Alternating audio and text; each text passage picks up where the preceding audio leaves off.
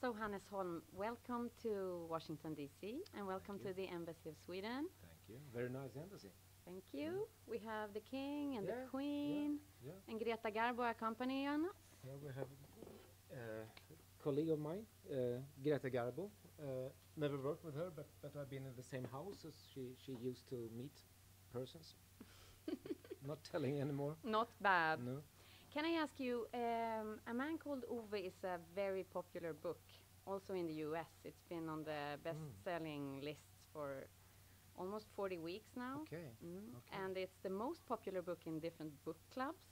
Yes. Were you scared to dig into this story and make a film of it? Yes. As you can see, I'm not a strong guy, and book lovers tends to be very, very aggressive when it comes to shoot a film of a popular book. So I was very nervous when I started to write the script, and really gave it some thoughts.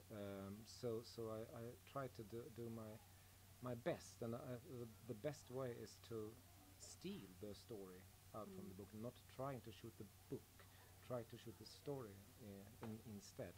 And I kept the cat. Oh, yes. And who's the most aggressive book lover you've met so far? The former girlfriend, in fact. Really? Yeah, exactly. What did you do?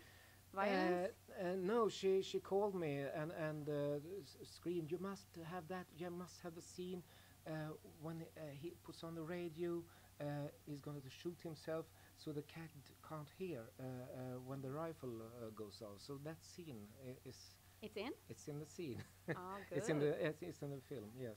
Maybe she saved you some hits. Hits, yeah. I think talking about the cat, the film cost $350,000, and the box office gross is $20 million now. So, and I think the cat have a big part of it.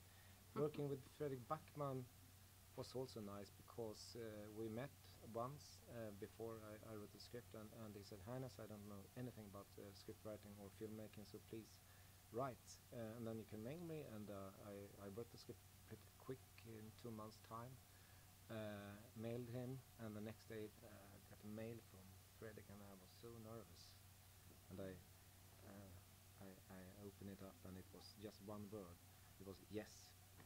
And then I did the film, and then I became nervous again during the editing, put some music in the film, and said to Annika, my producer, we must, Fredrik must see the film now. And he came, he didn't want to meet me, and the next day, yes.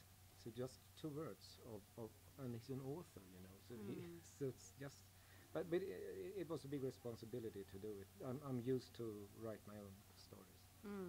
Are you reading now in a different way when you've done a film from a book? Has that changed your way of reading books? Are you looking for new films? It's changed my way of being a filmmaker. Sometimes, if you're lucky, people can get a film can change you, and I think I was a bit like Ove in the sense of just want to do my own stories all the time. Now I start to look at other people's stories as well, and find things in them. So in a way, I'm changed after seeing the film myself.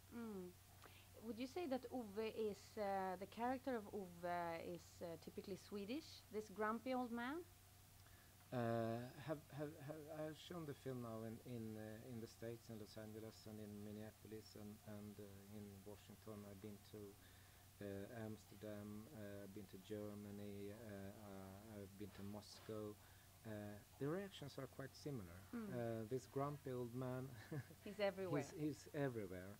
But the stupid thing was that when I sat down and started to write the script, I couldn't realize that it will took me this far, standing here and being interviewed at the Swedish embassy. And so sometimes grumpy old man surprises you. Yes. I have to congratulate you again, because now you're going around the US to make promo and meet the audiences and the press, and you're also on the long shortlist Long short list of to the Academy Awards. yes. So, That's a bonus. That's fantastic. Is that a childhood dream? No, it's not. As a director, I'm used. I want to have control over things. So this kind of competition is more like another part of the peer industry of the film. But on the other way, I'm pretty mature, so I'm happy of being a Swedish entry to basketball. And can I ask you about your favorite Color? films? Favorite color? Yeah, you can My tell your favorite favorite films. color if you I'm if you're colorblind. eager. I'll tell a secret. I'm colorblind. Oh. And for being I would have been a smashing director when it was only black and white films. But this can sometimes no, I'm colorblind. But only the like the when red turns to green and so on. But my favorite films. American and Swedish. I'm doing films.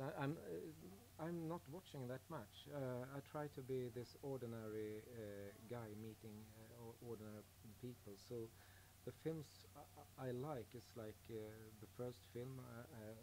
The first great big impression was Pippi Longstocking in the Out on the Seas when I was a boy, and then I started to love Kubrick and his films. And then when I discovered the Italian director Ettore Scola, I couldn't find myself in him because he's doing this kind of films with both humor and emotions and tragedy. So what's your favorite Scola then? Vi som älskar varandra så mycket.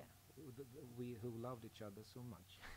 I don't know the American title of it, but nowadays it's like films like Forrest Gump, for example. So I like films. The best films stories when you can mix emotions, because it's so many genre films being done. But it's a trick to do it. Rolf Lassgård was very helpful with me in this film, not being too funny. Good. Is Pippi Longstocking still your Swedish favorite movie? Yes, of course. On my hand, it's definitely top one. Definitely. Good. Yeah. So I met Beppe Wolgers once. It was a hero because he was her father. Yeah.